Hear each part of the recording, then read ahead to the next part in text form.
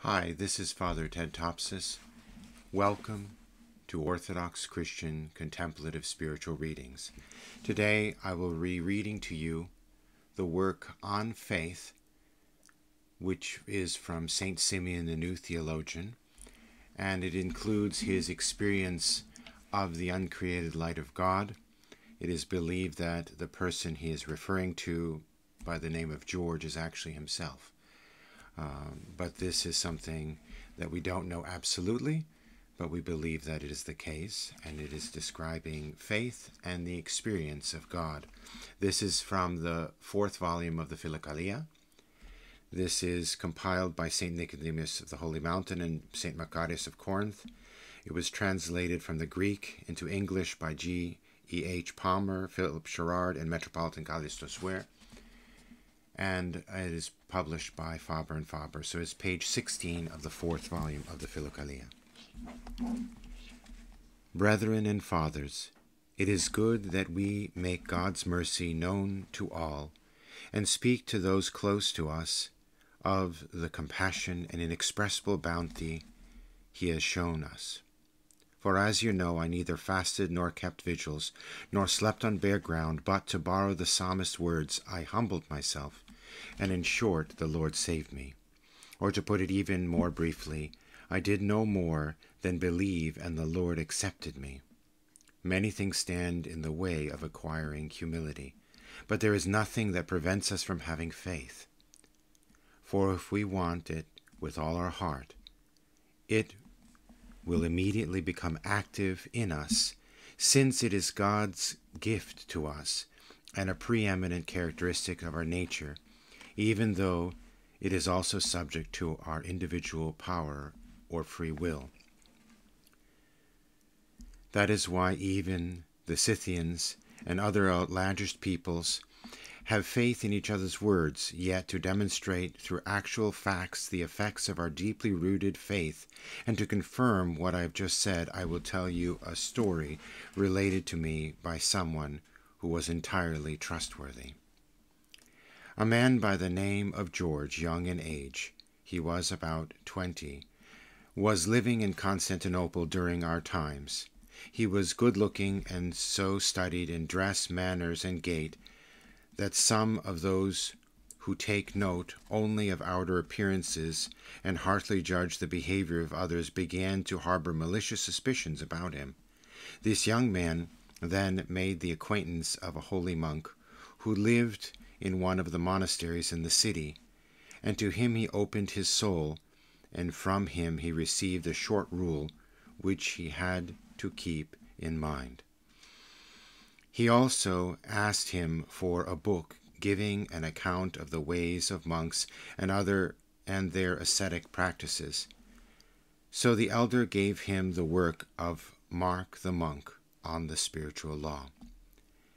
This the young man accepted as though it had been sent by God himself, and in the expectation that he would reap richly from it, he read it from end to end with eagerness and attention. And though he benefited from the whole work, there were 3 passages only which he fixed in his heart. The first of these 3 passages reads as follows: If you desire spiritual health, listen to your conscience, do all it tells you, and you will benefit. The second passage read, He who seeks the energies of the Holy Spirit before he has actively observed the commandments is like someone who sells himself into slavery, and who, as soon as he is bought, again asks to be given his freedom while still keeping his purchase money. And the third passage said the following: Blind is the man crying out, saying, Son of David, have mercy on me. He prays with his body alone, and yet not yet with spiritual knowledge. But when the man once blind received his sight and saw the Lord, he acknowledged him no longer as the Son of David, but as the Son of God, and worshipped him. On reading these 3 passages, the young man was struck with awe and fully believed that if he examined his conscience he would benefit, that if he practice the commandments, he would experience the energy of the Holy Spirit, and that through the grace of the Holy Spirit he would recover his spiritual vision and would see the Lord. Wounded thus with love and desire for the Lord, he expectantly sought his primal beauty, however hidden it might be. And he assured me he did nothing else except carry out every evening before he went to bed the short rule given to him by the holy elder. When his conscience told him, make more prostrations, recite also psalms, and repeat, Lord have mercy, more often, for you can do so, he readily and unhesitatingly obeyed, and did everything as though asked to do it by God himself. And from that time on, he never went to bed with his conscience reproaching him, saying, why have you not done this? Thus he followed it scrupulously, and as daily it increased its demands, and in a few days he had greatly added to his evening office rule. During the day, he was in charge of the patrician's household, and each day he went to the palace, engaging in the task demanded by such a life, so that no one was aware of his other pursuits. Every evening tears flowed from his eyes. He multiplied the prostrations he made, and his face to the ground, his feet together rooted to the spot on which he stood. He prayed assiduously to the Mother of God with sighs and tears, and as though the Lord was physically present, he fell at his most pure feet, while like the blind man he besought mercy and asked that the eyes of his soul should be opened. As his prayers lasted longer every evening, he continued in this way until midnight, never growing slack or indolent during this period, his whole body under control, not moving his eyes or looking up. He stood still as a statue or a bodiless spirit. One day, as he stood repeating more in his intellect than with his mouth the words, God have mercy on me, a sinner, suddenly a profuse flood of divine light appeared above him and filled the whole room. As this happened, the young man lost his bearings, forgetting whether he was in a house or under a roof, for he saw nothing but light around him, and did not even know that he stood upon the earth.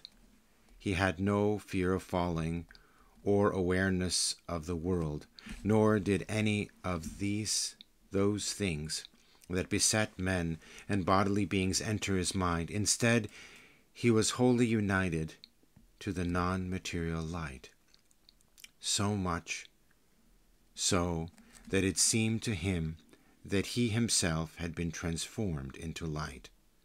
Oblivious of all else, he was filled with tears and inexpressible joy and gladness. Then his intellect ascended to heaven and beheld another light, more lucid than the first. Miraculously there appeared to him, standing close to that light, the holy angelic elder of whom we have spoken, and who had given him the short rule and the book. When I heard this story, I thought how greatly the intercession of the saint had helped the young man, and how God had chosen to show him to what heights of virtue the holy man had attained. When this vision was over, the young man, as he told me, had come back to himself. He was struck with joy and amazement. He wept with all his heart, and sweetness mingled his tears. Finally he fell on his bed, and at that moment the cock crowed, announcing the middle of the night.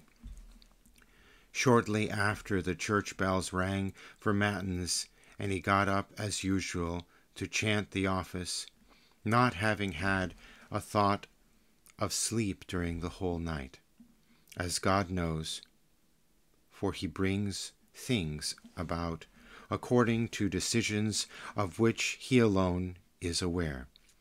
All this happened without the young man having done anything more than you have heard. But what he did with true faith and unhesitating expectation. And let it not be said that he did these things by way of an experiment, for he had never spoken or thought of acting in such a spirit. Indeed, to make experiments and to try things out is evidence of a lack of faith. On the contrary, after rejecting every passion-charged and self-indulgent thought, this young man, as he himself assured me, paid such attention to what his conscience said that he regarded all material things of life with indifference, and he did not even find pleasure in food and drink, or want to partake of them frequently. You have heard, my brethren, what great things faith in God can bring about when it is confirmed by actions. You will have realized that youth is not to be despised, and that without understanding and fear of God, old age is useless. You have learned that the heart of a city cannot prevent us from practicing God's commandments so long as we are diligent and watchful, nor can stillness or withdrawal from the world be of any benefit if we are lazy and negligent. We have certainly all heard of David, and we admire him and say that he is unique, and there cannot be another like him. Yet here, lo and behold, is something more than David. For David was specially chosen by God. He was anointed to be prophet and king. He was inspired by the Holy Spirit, and he was granted many revelations concerning God. Thus, when he sinned and was deprived of the grace of the Spirit, of his gift of prophecy, he was estranged from his usual communion with God. Is there anything astonishing in the fact that he should recall the state of grace from which he had fallen, and should ask to enjoy these privileges once more? But our young man had never even conceived of any of these things. He was devoted only to what is transient and worldly, and he could imagine nothing superior to such things. Yet how unpredictable are the ways, Lord. He had only to hear of the divine realities, and he believed in them immediately. Indeed, he believed so surely that he implemented his faith in corresponding action. It was thanks to this action that his mind took wing and rose to heaven, drawing to it the compassion of Christ's mother. Through her intercession, God was appeased and bestowed on him the grace of the Holy Spirit. This gave him the strength to rise to heaven and to behold the light that everyone longs for, but very few attain. This young man had not observed long fast, or slept on the ground, worn a hair shirt, or shaved his head, nor had he shunned the world physically, though he had in spirit. By keeping a few vigils, yet he appeared to be superior to Lot, so renowned in Sodom, or rather, yet, although in a body he was an angel, constrained yet unconstrained, visible but transcending physically, human in appearance but immaterial when he perceived spiritually, outwardly all things to men, but inwardly solely present to God alone, the knower of all things. Thus, when the visible sun set, he found that its place was taken by a tender light of spiritual luminosity, which is the pledge and foretaste of the unceasing light that is to succeed it. And this was as it should be, for the love of God for which he was searching took him out of the world beyond nature and all material things, filling him wholly with spirit and transforming him into light. And all this happened to him while he was still living in the middle of the city, and was a steward of a house, having in his charge slaves and free men, and carrying out all the tasks incumbent of such a life. Enough has been said in praise of this young man, and to stimulate you to a similar longing in imitation of him. Or would you still like me to speak of other things greater than these, things which perhaps you might not be able to take in? Yet what can be greater or more perfect than the fear of God? Indeed, nothing is greater than this. It is, as St. Gregory of Nazianzus has written, fear of the Lord is the beginning of wisdom. For when there is fear, there the commandments are kept, and where the commandments are kept, the flesh is purified together with the cloud that envelops the soul and prevents it from clearly seeing the divine radiance.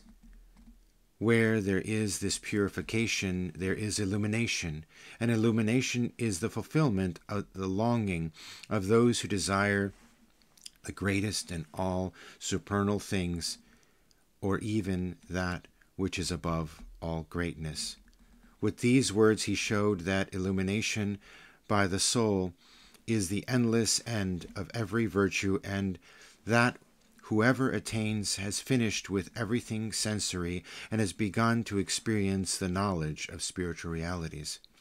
Such, my brethren, are the wonders of God, and God reveals his hidden saints so that some may emulate them, and others have no excuse for doing so, provided they have a worthy life, both those who dwell in monasteries, mountains, caves, and can achieve salvation solely because their faith in God bestows great blessings on them. Hence, those who, because of their laziness, have failed to attain salvation will have no excuse to offer on the day of judgment. For he who promised to grant us salvation simply on account of our faith in him is not a liar. So show mercy to yourselves and to us who love you, and often grieve and shed tears for you. For this is what the merciful and compassionate God asks us to do.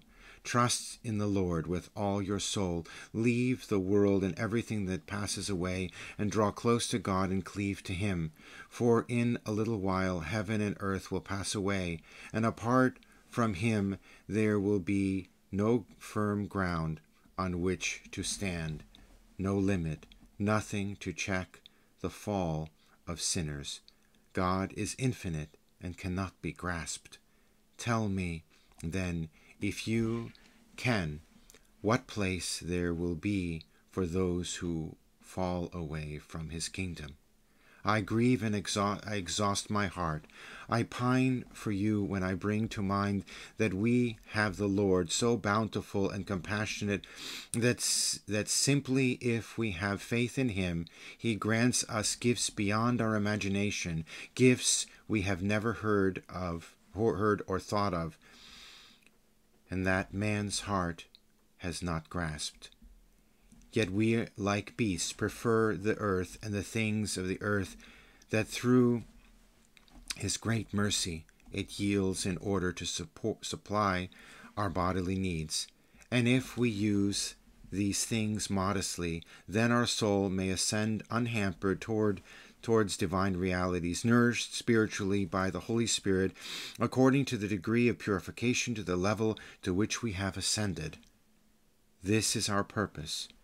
For this we were created and brought forth, that after having received lesser blessings in this world, we may, through our gratitude to God and our love for him, enjoy great things and eternal blessings in the life to come.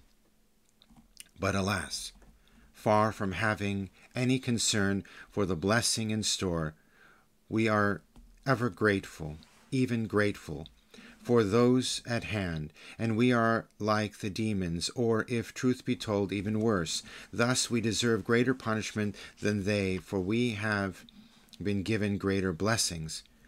For we know that God became for our sakes like us in everything except sin, so that he might deliver us from the delusion and free us from sin. But what is the use of saying this? The truth is that we believe in all things, these things, only as words, while we deny them where our acts are concerned. Is not Christ's name uttered everywhere, in towns and villages, in monasteries, on mountains, such diligently, if you will, and find out whether anyone keeps his commandments? Among thousands of myriads you will scarcely find one who is a Christian both in word and in act. Did not our Lord and God say in the gospel, "He that believes in me will also do what I do. Indeed, he will do greater things." John 14. But which of us dares to say, "I do Christ's works, and I truly believe in Christ"? Do you not see, brethren, that on the day of judgment we risk being classed among the unbelievers, and will be chastised more severely than those ignorant of Christ? Inevitably, either we must be chastised as unbelievers, or Christ is a liar, and that, my brethren, is impossible.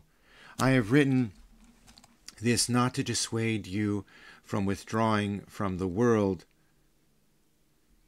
or to encourage you to live in the midst of it.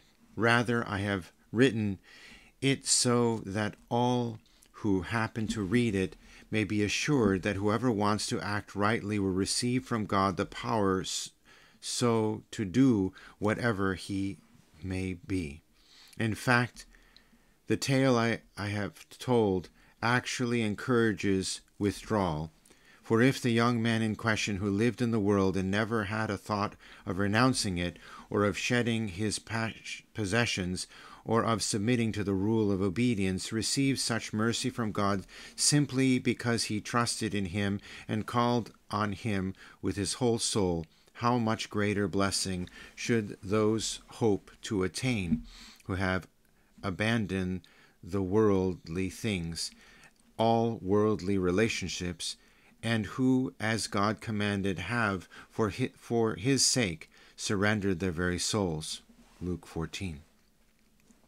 Moreover, if unhesitatingly in your faith and wholeheartedly in your determination you do begin to act rightly, to experience the blessing that comes from doing so, you will of your own accord realize that worldly cares and living in the world are a great obstacle to those who wish to live in conformity with God. What we have related about this young man is amazing and unexpected, and we have never heard of anything like it happening to anyone else. Even though it may have happened to others or may happen in the future, they should realize that they will lose the blessing they have received unless they do promptly abandon the world. That is exactly what I learned from that young man. I subsequently met him after he had become a monk, or in the third or fourth year of the monastic life. He was then 32. I knew him very well, and had been friends from childhood, and had been brought up together.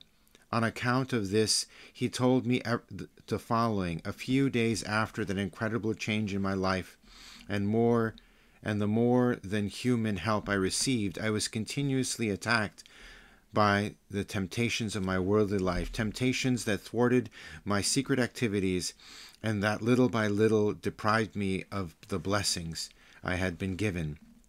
As a result, I longed to get completely away from the world and in solitude to seek out him who had appeared to me. For, brother, I was convinced that he had appeared to me solely in order to draw me, unworthy as I was, to himself, and to separate me entirely from the world. Yet lacking the strength to respond straight away, I gradually forgot everything I have told you about and fell into utter darkness, to such an extent, and no longer remembered or even though thought of anything major or minor connected with those experiences. Rather, I plunged into evil ways more deeply than ever before, and ended up in such a state that it was as if I had never understood or heard Christ's holy words. Even the saints who had once shown me such mercy and been given me that a short rule, and had sent me the book, became for me merely someone I had happened to meet, and I gave no thought to the things I had seen because of him. I am telling you this, he continued, so that you can see quite clearly the pit of perdition into which I fell. Contemptible and I was, because of my sloth and negligence, and so you will be filled with amazement at the inexpressible blessing that God subsequently bestowed on me. For though I did not know how to explain it, unknown to myself, love and trust toward that saintly elder had remained in my unhappy heart, and it was, I think, for this reason, as a result of his prayers, after many years, God, in his compassion, had mercy on me. Through him, God had again dragged me out of the chronic state of delusion and rescued me from the pit of evil. In spite of my unworthiness, I had not become completely broken with the elder, but when I was in the city, I often visited him in his cell and confessed to him what had happened to me. Although without conscience as I was, I did not carry out any of his instructions. But now, as you see, the merciful God has forgiven my many sins, and through that the same saintly elder has granted me the grace to become a monk, and in spite of my being truly unworthy of it, has permitted me to be constantly with him. After great labors and many tears, combining with strict solitude, total obedience, the complete elimination of my own will, and many other rigorous practices and actions, I have been going forward resolutely and unremittingly along my path, and have again been granted a vision, faint as it is, of a small ray of that most gentle divine light. Although up to now I have not been privileged to see it as I saw it on that original occasion. This and many other things he told me with tears, and I, hapless that I am, as I listened to his holy words, realized that he was entirely filled with divine grace and was truly wise despite his lack of worldly wisdom. Moreover, since he had acquired the unerring knowledge of spiritual realities through actual experience, I asked him to tell me how faith could bring about such miracles and instruct me by setting it down in writing. He began to speak to me about these matters and was quite ready to write down his observations. So not to lengthen this present text, I have set forth what he said elsewhere for the delight of those who seek with faith to learn of such writings. Thus I beg you, brethren in Christ, let us diligently follow the path of Christ's commandments, so that our faces are not covered in shame.